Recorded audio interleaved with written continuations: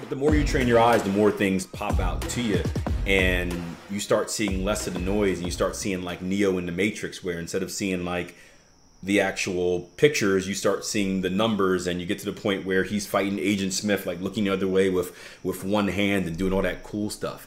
And you look at the chart in front of you, this is a good example. And obviously my eyes are very good because I've been doing this for entirely too long. But we see a lot of junk on the chart. A lot of you guys said, looks like consolidation, head and shoulders. I see about, and I haven't measured these out yet, I'm just doing it by eye, but I see about 1, 2, 3 advanced pattern formations. 4. Check this out. And some of it's going to depend on how you draw them. But the first one I see is the butterfly, right? And let's say you're drawing a traditional butterfly like with the 127 here. I use the 127 from the A to the X backwards. So it would be, looks like it would be probably a little bit short for how I draw them. But, you know, different traders do it in different ways. But let's say you're using this 127 from A to B, right? Well, first and foremost, we've got our X to A, our A to B right here, our B to C, our C to D right down here. That's one. Something else we got is going to be a cipher pattern, it looks like. Again, I haven't measured these out, so I could be wrong. Don't make fun of me if I'm wrong, Fanny. It's just the eye test. Yep.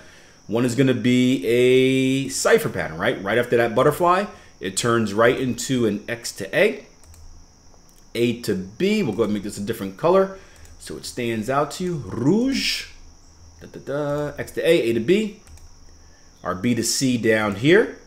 Then our CD completion right at that 786. We're going to have a second butterfly up here as well, I think. Ooh, yep, just hit it. There we go. That was one I was iffy about. I was pretty confident in seeing the other ones. X to A to B. Once again, let's change the color so it stands out. Purple? Sure. X to A to B, B to C, C to D, right at that 127. And then we end with one last pattern formation. It's going to be another cipher pattern right in here. And we're going to go X to A to B. Now that I know we hit the 127, I'm confident in this one as well. These were the iffy ones at the end where the eye saw it but wasn't quite sure if we're correct on the fibs. B to C, and then CD completion was right here at our 786. So it's pretty cool when you look at stuff like this, because the market goes from complete randomness and junk and consolidation. We say this a lot specifically with harmonic patterns. And there are the head and shoulders that you mentioned in there as well. We'll kind of keep it to harmonics today, just not to put any more art on the chart. But it's really cool when you can go from the point where you see the market as a bunch of junk, sideways movement, this is not doing anything, no trading opportunities, markets are bad, let me rush and find something else that I can trade and make all these psychological errors, to knowing the type of situations where your trading edge plays out. Being able to focus on those trading situations and say, hey, although the internet is saying there's nothing here, I shouldn't be looking, I know that this is the place where these things often occur, and then having the ability to recognize them, and then obviously the execution and the rest of the part is a whole different story, but this is the first half of the puzzle. And again, I see this because I get this a lot in the markets, whether it's on a kind of a micro basis of like, I didn't have any trading opportunities today, or traders are complaining, or they're looking at a specific asset and they're like, oh, Qualcomm didn't offer me anything this year.